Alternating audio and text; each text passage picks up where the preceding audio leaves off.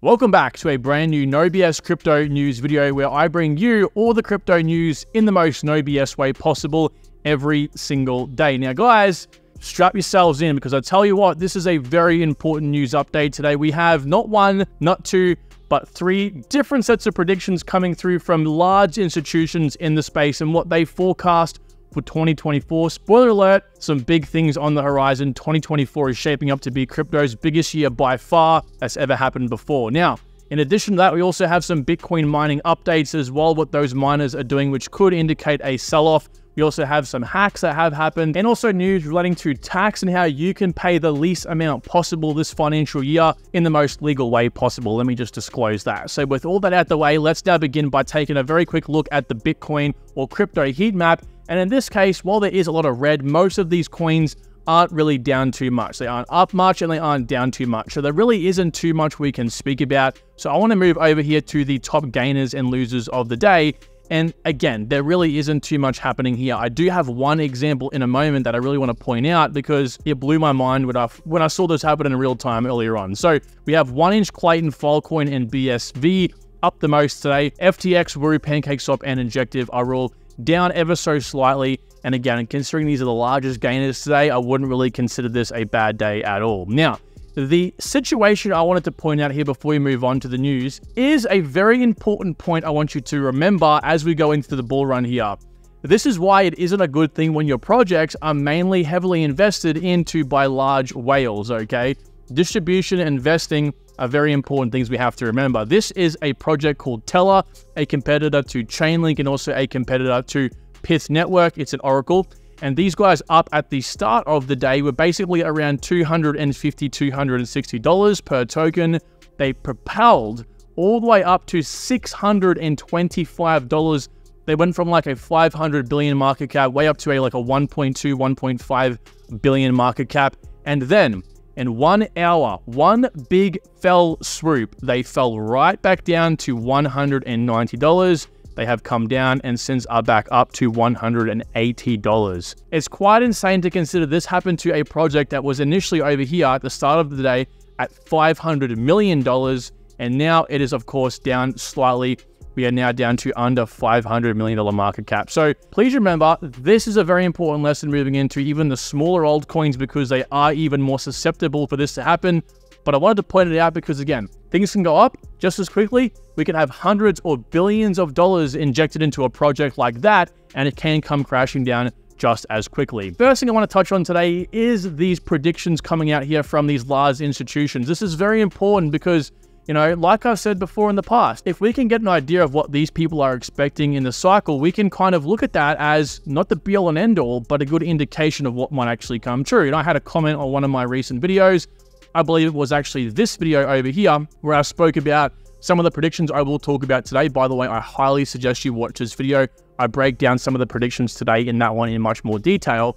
But the person said to me, Kyron, we shouldn't even be looking at these predictions because basically these guys are looking to get in the market themselves. They're looking to take advantage of when we are fearful or greedy to benefit themselves. And most definitely, I think it's very important we don't take what these people say as, again, the be-all and end-all. Most definitely with a grain of salt, and so we can make better judgments ourselves. I don't think any sort of data is bad data as long as we consider all sides of the coin. The first prediction I want to mention here is one I mentioned a few days ago in a news video, which is why it's very important you are up to date and subscribe for these daily news videos. This was a prediction here from Bitfinex where they said that they can picture the crypto market cap in 2024 going to $3.2 trillion, which is basically double where we are right now at about 1.6 trillion. So this is important to remember because this isn't just Bitfinex predicting this. It's also Bitwise. These guys are one of the issuers of their own Bitcoin ETF, and Van Eck, another issuer of a Bitcoin ETF. Both of these issuers are very large in their own right. Van Eck most definitely being the biggest. These guys have over $100 billion in assets under their management right now. But they both said that Bitcoin will reach an all-time high sometime next year. Van Eck even going out and saying they predict it happening by 9th of November, which is exactly 4 years after the last Bitcoin all-time high of 69,000. And they also predict Bitcoin to possibly hit $100,000 in December of 2024. Or I can even say this year. Happy New Year to everyone. And we have Bitwise as well saying Bitcoin will trade above $80,000, setting a new all-time high. So all of these guys, and what the general sentiment is Bitcoin will most definitely hit an all-time high this year. And of course, when that happens, the whole market will increase, which is why I think a $3.2 trillion global market cap is most definitely on the cards. Some more predictions here from Bitwise. Spot Bitcoin ETFs will be approved. I think we can all agree that will definitely happen. Being one of the most successful ETF launches of all time. They do say as well Coinbase's revenue will double, beating Wall Street expectations. They say JP Morgan will tokenize a fund and launch it on-chain as Wall Street gears up to tokenize real-world assets. We're going to look at these in comparison to VanEck in a second here because they do line up kind of freakily, right? Ethereum's revenue will be more than double to $5 billion as users flock to crypto applications. AI assistants will use crypto to pay for things online. Hint, hint, Fetch AI is a big one in this case. A major upgrade to the Ethereum blockchain will drive the average transaction cost below 1 cent. I think that's probably going to happen on layer 2s, not the main chain itself. And 1 in 4 financial advisors will allocate to crypto in client accounts by the end of 2024. That will obviously be propelled by the fact that we'll have Bitcoin ETFs. Now, VanEck have some of their own predictions. I've highlighted them in green here. I've left the more so boring ones out, if you want to call them boring. Basically, watch this video again if you do want to see the full breakdown on it. I do, again, want to just touch on at least some of the ones they do agree with today. So they agree that the Bitcoin ETFs are going to bring in quite a bit of money in the short term. They predict about 40 billion over the next 2 years and a few billion over the first couple weeks of trading. They say that there will be an uneventful fourth Bitcoin halving in the sense that we won't crash. We will actually see prices stay quite steady, which is actually unhistoric of Bitcoin and the Bitcoin halving. Before we move up very quickly from there, I will touch more on this in a bit. Bitcoin's all-time high again in Q4 of 2024. Dominance of ETH Layer 2s post EIP 4844. Again, just like Bitwise said, they are looking to reduce the costs and improve the scalability for Ethereum. NFT activity will hit new peaks. Binance will relinquish the top position in spot trading, moving over to Coinbase. The stablecoin market cap will hit record highs. Emergence of a leading blockchain game. Solana will outperform Ethereum with resurging DeFi TVL. Meaningful adoption of decentralized physical infrastructure networks. And also a more common prediction here, corporate crypto holdings boosted by new accounting standards. This prediction right here was quite interesting, right? Because it was out of the blue. We did see that prediction number 5 from Bitwise agrees. So basically, they're agreeing on the fact that JP Morgan or one of these large financial institutions will create their own blockchain network, which JP Morgan already does, but will somehow integrate that within crypto, like Web3 use case, okay? Whether it's, natively developed and deployed in crypto or whether it has a bridge to crypto, that is very interesting to see as well. So this will bring, of course, more institutional money into the space directly rather than through ETFs. So Bitcoin price targets $42,000 2023 close as Bitcoin OG says ETF not priced in. I'm going to give you both sides of the argument in this case. I'm going to give you the argument of OGs that have said, hey, they aren't priced in. We are going to still see this sort of like positive price movement on the day of the news. And then I'm going to also give you the side of people who are saying it's going to be a sell the news type event. Truth be told, this is plain and simple anything in life for you all. No one damn knows what is going to happen, which is why I have said to you all in the most no financial way possible that you should be 70% exposed to crypto right now and 30% not exposed, or at least somewhere around those ratios. To me, based on all my experience, this is the optimal, exposure to the crypto asset market that you really should have right now. If we continue going up, we don't have a correction, or at least if we do have a correction from new highs, well, what's that going to mean? That's going to mean that we're going to be buying even these altcoins today at more expensive prices with their cash. Yes, there's going to be retracements over the next 12 months. However, it's very important to know that you're not going to be buying bulk amounts anymore for really dirt cheap prices. The chances we have a true black swan event are diminishing. We do have a lot of overseas unfortunate events happening in, third world countries and even in Europe, of course. But, things can happen on a dime, but it's better you are still exposed, I believe, predominantly to the market. Now, in that same regard, I do think 20 to 30% in cash right now is a very smart move, because if we actually have a sell the news event, you can then capitalize likely with that 30% you do have in cash, basically make up the 70% you have been DCAing over the last maybe few months here in your other altcoins. So you do have both sides of the fence. Now, again, we do have people like, in this case, Adam Black, which is a crypto OG. I do believe Adam had some part to play in the Bitcoin protocol itself. He invented a particular protocol that was used by Satoshi. He said the ETFs are not priced in. A lot of people don't really agree with Adam and his statements. He is a quite controversial figure in the space. But we do have a much more reputable man in the space, Whale Panda, a retired Bitcoin trader. ETF approval spikes us to $50,000, he predicts, and depending on how long it takes for the ETFs to launch, it will start selling off. Again, the ETFs just aren't approved and then instantly launched. This takes time, of course. He says maybe to a low of $40,000-ish if it takes a month before they actually launch. He doesn't see us going beneath $38,000. Now, gauging from what I've been talking about over the last few weeks with these daily news videos, I've seen a lot of experts predict us falling anywhere between the mid to higher $30,000 for Bitcoin in the worst case, even if we don't have these ETFs approved, right? So if we do have a negative side to deploy that cash, so you can kind of expect these levels to happen as well. Now, we also do have the alternative side, right?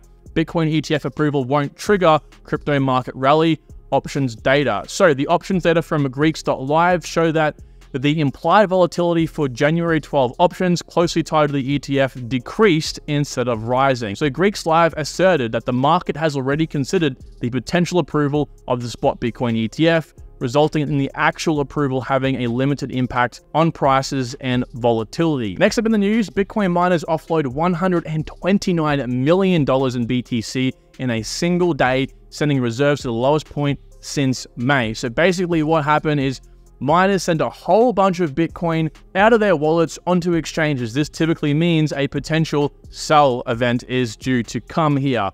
Of course, we can only track the verified miner wallets, so chances are most of the big boy wallets. And again, this doesn't indicate they are going to sell. It just means they're not holding Bitcoin in their main Bitcoin wallets anymore.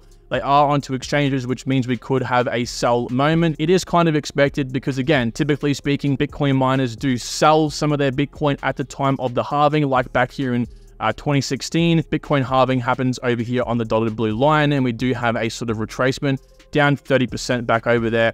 And more recently, the last cycle, we had a 12% drop as well before it kind of consolidated over here before we really went up about 7% down from that point. So this is very normal. It does happen. Not saying it will happen, but of course, miners have accumulated Bitcoin over the last few years at a set amount of Bitcoin, then all of a sudden it is reduced by half, which means, like, again, I use the analogy all the time. If you went to work tomorrow and your boss said to you, hey, Jimmy, I want you to keep doing the same work you're doing, but I'm going to pay you half. You're going to go, what the damn hell? I'm getting the hell out of here. So Bitcoin miners do the same thing. It's still just as hard to mine the Bitcoin, but the reward is literally slashed in half. This, of course, does have a supply shock effect, but initially speaking, we do have a correction.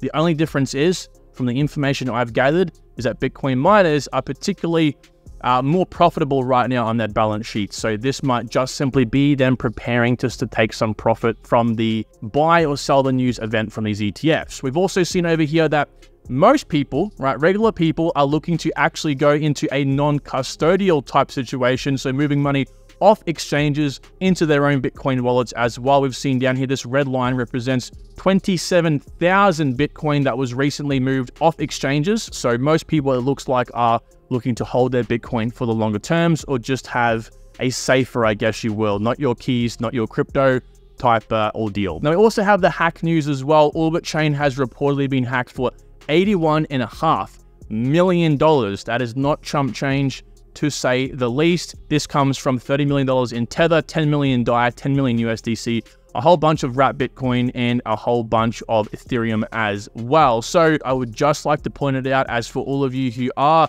in some way, shape, or form, using the Orbit chain, please be very well aware, check your assets and make sure you haven't been hacked in this case. Now, here's a bit of alpha for you all. If you guys don't already know, a big part of crypto, and crypto being a bad thing, is that you might make millions of dollars or hundreds of thousands of dollars, but you got to almost pay the equivalent amount of back in tax, right? It is so annoying when you get, you make a certain amount of money and then like literally half or a third of that is going to the tax man. So in this case, this interesting article came up here from The Block. NFT tax loss harvesting spikes as year-end deadline approaches. So there's a few protocols out there. Harvest Art, Unsellable NFTs, and Soul Incinerator are protocols designed for you to send in your useless NFTs for them to buy off you for like a few cents or a few dollars. And what you can do in that case is, let's say you bought the NFT for $10,000, you sell it for 1 cent. Basically, all that $10,000 can then be used to offset the gain you've made on your other crypto assets for the financial year. So if you had to pay $10,000 in tax, for example, you sell off your NFT to these guys, they buy it, or even if a friend buys it off you, for example, you can then take that $10,000 loss and then remove that $10,000 gain so you don't pay tax, basically. Now, I get it, before anyone goes, oh, this is a good idea, I might just buy NFTs when they're like really expensive, and then when it comes time to, the bull run kicks off in that financial year, I can just sell it, right, as a deduction on my tax bill. You don't want to purposely lose $10,000, $20,000, right? It's still better if you make that money and pay that back for the tax man. But this, kind of sort of philosophy can also be used as well for your crypto assets that you lose, not just NFTs, right? So your coins as well, if you have 10 really good performing assets, you sell them all, and you sell one bad performing asset, it is actually beneficial you sell that bad performing asset, because, not financial advice by the way, that would then also be a deduction on your tax bill as well, depending on, of course, how much you lost. So this is an interesting tactic I thought it would be worth mentioning, because you can actually, utilize this to benefit you, especially if the NFT itself has no project behind it anymore, they've abandoned it, or the altcoin itself, you may as well sell at the substantial loss, again, not financial advice, and then, offset the actual gains you do make. So with that being said, thank you everyone for watching today's video, and if you are one of the very lucky people that have made it this far, you are in luck, because you can hit the like button right now and be rewarded with my praise and thanks. So with that being said, thanks again, I'll talk to you all soon, take good care.